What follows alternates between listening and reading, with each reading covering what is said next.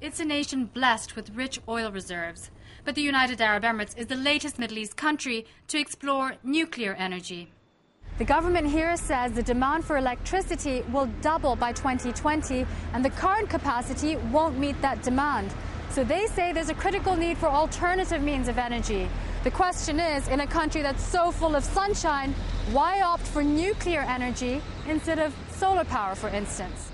Building a solar plant may seem more economical, but the company in charge of overseeing the UAE's nuclear program says the energy generated won't meet electricity demands. When you look at the generation of electricity, you have a base load generation and also a peak load generations.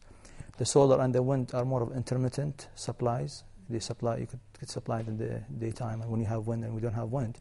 But when you talk about nuclear, it's a base load, that it's continuous 24/7 supply of electricity. And that's what makes it more attractive.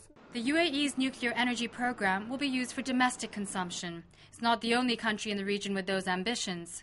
Egypt's announced plans to build a number of nuclear power stations to generate electricity. Saudi Arabia is developing a civilian nuclear power supply with Bahrain, Kuwait, Oman and Qatar.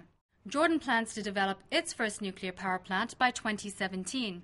It also boasts large reserves of a uranium blend and could potentially create an industry for exportable nuclear materials. There's going to be a need for uranium for expanding nuclear power, and Jordan is a very good source of it. The enrichment is the key security concern in the process, not the mining, not the plants.